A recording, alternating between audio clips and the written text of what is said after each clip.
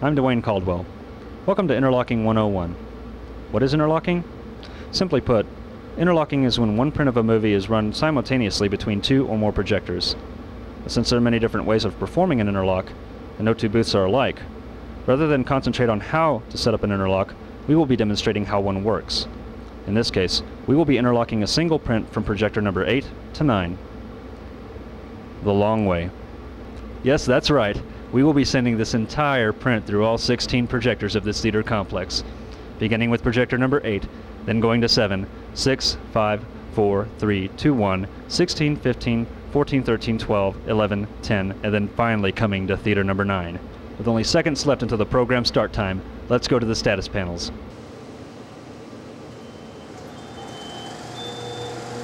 And they're off. You may have noticed that each projector started at a slightly different time than the rest.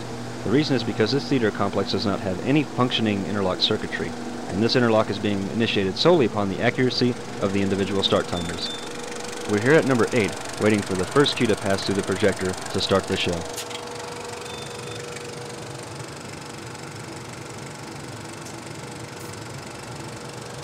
Although the igniter did not strike the lamp quite fast enough, the show is now officially running in the first of 16 auditoriums. We head now to number 7, where I am awaiting the next start. Due to the incredible amount of leader that is associated with this length of an interlock, allowing all 16 xenons to ignite with the motors would have been disastrous to the electric dowsers. To save the dowsers, I am manually turning on each power supply as the first trailer nears each projector. You can see here where the film enters the payout side of the platter, makes its way through the projector and through the take-up side of the platter, heading back up to the interlock rollers on the ceiling. You will notice there are no accumulator rollers of any sort on the ceiling. For this demonstration, we are disengaging the top deck of each platter and utilizing the take-up arm as an accumulator. This only provides an absolute maximum of 2 seconds error in either direction. Due to the use of this incredibly strong Kodak vision leader, if one of the start times had been more than 2 seconds out of sync with the rest, certain disaster would have resulted at the start of the interlock. We now pass projectors number 6 and 5 and are headed back towards number 4, 3, and 2, which are located on the right. This entire shot, as you can see, is being photographed handheld with no editing whatsoever for the disbelievers that one print of a movie can actually be projected simultaneously through this many projectors. In the interest of time, this shot is being performed as quickly as possible, and we apologize for the shaky camera movements. Stills of this demonstration are available for more scrutinizing viewing in the Projection Picture Warehouse on the FilmTech website.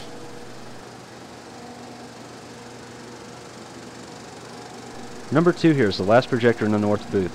From here the interlock starts to get a little bit tricky as there are a grand total of 4 booths in this 16 screen complex. As the film navigates this corner, it must travel down this lengthy hallway through a doorway to reach a temporarily set up makeup table in the upstairs lobby. This makeup table performs the necessary twist to route the film into the second booth, which houses projector number 1.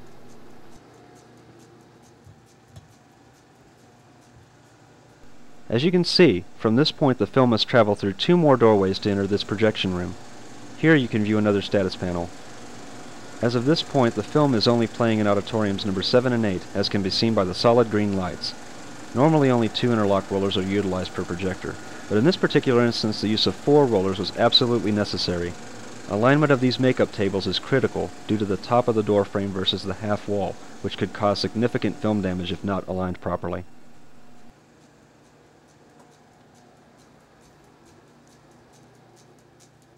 As we exit the second booth, we come to another makeup table. This makeup table turns the film around yet another corner and shoots it across the upstairs lobby a full 80 feet. Although you cannot see it yet, at the other side of this area is the third and final makeup table. If you look closely at the film here, you will see a piece of white tape that is a marker for us.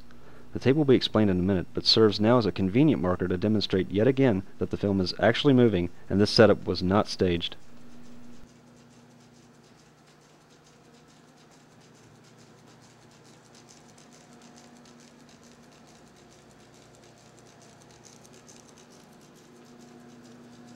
As the film travels through this third makeup table, it is directed into the third booth, which houses projector number 16. Here we can view another status panel showing that the film is now on screen in auditoriums number 8, 7, 6, and 5. This booth is a mirror image of the last booth, except for the difficulty in threading the 2 interlock rollers that feed the film into and out of the platter. To understand, look at the half wall on the left side of the stairway here. The only way to reach those two rollers is for a projectionist with a death wish to stand at the end of this half wall and stretch outward over the drop in order to place the film into the rollers on the ceiling. We now arrive back at the third makeup table where additional rollers will redirect the film into the fourth booth. Earlier it was mentioned that this theater has no functioning interlock circuitry. This is due to the fact that only select pairs of projectors were hardwired together during the initial installation of this theater complex. Later the CA-Link computer software program was added, but due to the existing wiring in this booth, the computerized interlock control does not work. Although the status panels demonstrated that each projector started at slightly different times, this close-up shot of the interlock screen, which does not display any links, provides further proof that the CA-Link is not being used to drive this interlock. Here the film runs through number 15 and starts making its way through the fourth booth, counting down to its final resting place on the left, number 9.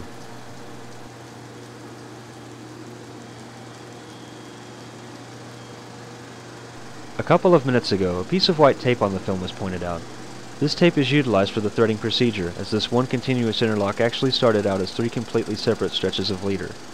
Due to the amount of rollers the film must be passed over to thread, the film becomes virtually impossible to pull after several hundred feet of leader is ran over dozens of rollers without entering a projector. For this reason, projectors number 15 to 9 were threaded with 1 stretch of leader. Next, projectors number 2 to 15 were threaded with another stretch of leader. Finally, projectors number 8 to 2 were threaded with a 3rd stretch of leader.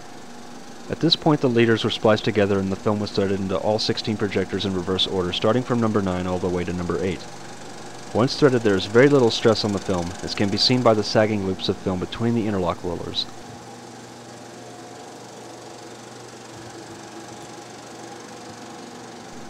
A total of 2,200 feet of threading leader was required to join all 16 projectors together, and the film must pass more than 200 rollers to reach from one end to the other. It takes just over 20 minutes from the time that the first trailer on number 8 starts until that same first trailer starts on number 9. The interlock took approximately 45 minutes to fully thread all 16 machines, and requires 150 feet of additional tail leader to protect the end of the credits. The entire system was designed and set up by Brad Miller over a period of a little over 4 hours.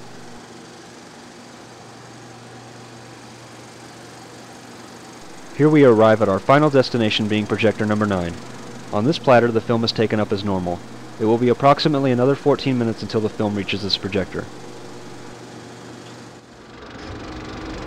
It's just that easy.